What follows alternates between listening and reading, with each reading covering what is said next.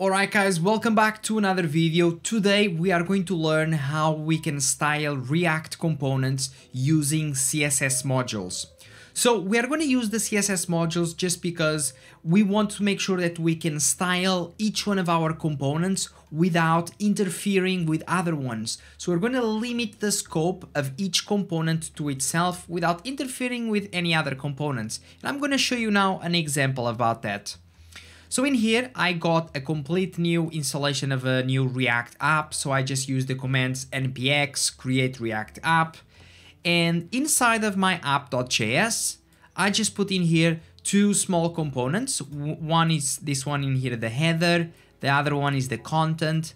And these two components, you can see it in here now on the browser. So on the right side of your screen, you see in here the header component, which says in here main title and has in here a button, just says buy now, for example. And then we got this one, the content, which is this one in here. So there is some style in here in our page at the moment. And whenever we want to apply a style that should be available everywhere, for example, we should put it in here in this index.css. So if I go inside of this index.css, first of all, I created in here now a class of container, and I created in here a class of card. So the class of container is make sure that our content in here is just like centered on the page. And then I have in here this class of card, which basically is for each one of these components. I'm passing the class of card, which is making this background white, this kind of border radius, and so on. Now, if I want to start styling individually each one of these components, like the header, like this one of the content, is a common practice for people to just go and just create a CSS file for each one of those components. So we have in here our header. So this is our header that we got in here with the class name of card, and we got a h1 and a button. But here is the thing, look, we got in here a class of btn for this button in here. This is for the header, so it's this part in here on the top. So if I want to apply some style to it, I'm going to create another CSS file just for this component. And I could put whatever I want in here. So I'm going to put, for example, the class of btn. I'm going to pass in here that I want this button to be with a background color of orange. So I'm going to put in here background color of orange. I'm going to give it some padding, maybe like 10 pixels top and bottom, 20 pixels left and right. And I think that's it for now. I'm just going to put in here cursor, maybe cursor, pointer, and just some border to be none. All right, I'm passing in here this. So this class, I'm passing it to my header.css. Then on my header.css, I would import it on the top. And as you can see, this button in here has now this kind of color and whatever we put. But here is the problem with this, using this kind of way of styling your components, which is if you had another component like this one of our content.js, and this component in here also has this kind of class, for example, the btn. Now, if I go inside of my content.css, let's say I want to put in here this btn as well. And this one, I want to put a background color of, for example, royal blue. Okay, so I created this class and this kind of styling for the btn for the content.css. I'm going to import that on the top. And as you guys can see, it's not working.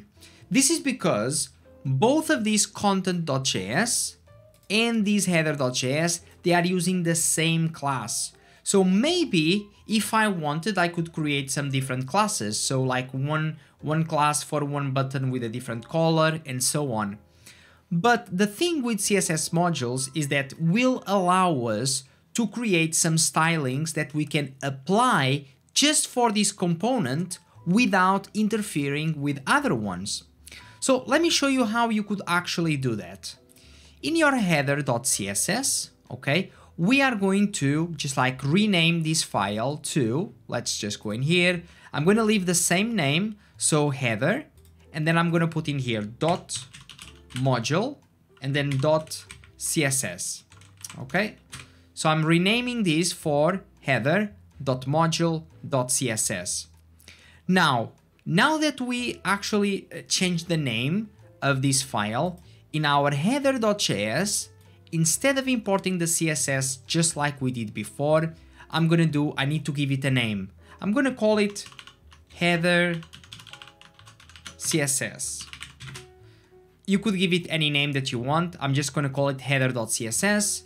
So import header from header CSS from header CSS. Now, this class of btn, you are not going to use it exactly like that. You're going to use like this. You're going to put some curly braces, and inside of this button class, you're going to put the name of your CSS file, which is this one.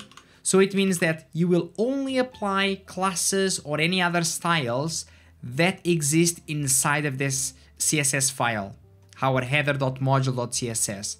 At the moment, in this file, we only have this kind of styling for this class of btn.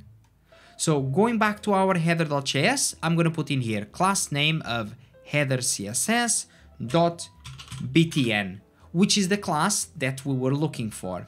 Okay, let me just, so in here on the top, import header CSS from, and obviously our name of the file just changed. So I'm going to put in here module.css. Let's refresh, and there it is. Look, our header in here on the top now has a button with these styles that we have in our header.css. Okay, perfect. Let's just apply now the same thing in here in our content.js. So in our content.js, we also have a class name of button, the exact same name, but like I said, we can create a CSS file that will only style things in here in this component. So in this content.css, let's just change the name of this. So .module.css. What I want to do in here in this button, just to make it a bit different, we gave it a different background color. Let's give it, for example, a border of 2 pixels, solid and black. Okay, I'm gonna put in here maybe the color of the text is gonna be white, and I'm just gonna give some padding. Maybe this button is gonna be bigger than the other one, just to make sure that we can make some distinction. So 20 pixels top and bottom, 40 pixels left and right. Okay, now that we created this class, in this file content.module.css, in the content.js, let's import this in here on the top. Like I said, guys, give it whatever name you want. I'm going to give it content CSS from, and now the name of the file is content.module.css. Let's import, first of all, the name of the file whenever we want to use any classes or whatever that are in that file. Let's go in here. Let's put, first of all, the name of the file, which is this one, content.css. And then we want to go inside of it and put in here this class of btn. Okay, so if I refresh the page, as you guys can see now, we have two classes which are exactly the same, but btn for the content, btn in here for the header. But because we are using the CSS modules, each one of those styles will only apply, is going to be like only restricted to that scope.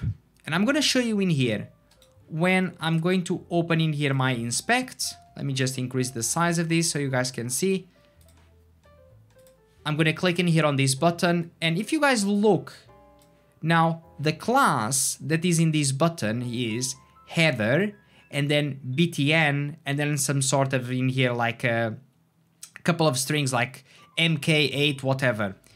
And if I'm going to go in here, you can see that is applying for this button a class of content, btn, and then some random string in here as well. So this is the way that actually CSS modules is making it unique so your styles, they don't conflict. Alright, so there's other ways as well to style React components. There are other ones like, for example, the style components and so on. I'll probably do another tutorial on that maybe in the next video. So I hope that you guys found these useful. I know that a couple of people, especially some of my students, they didn't know about this, and I think this could be useful for their projects and so on. So that's it, guys. Thank you very much for watching, and I will see you in the next one.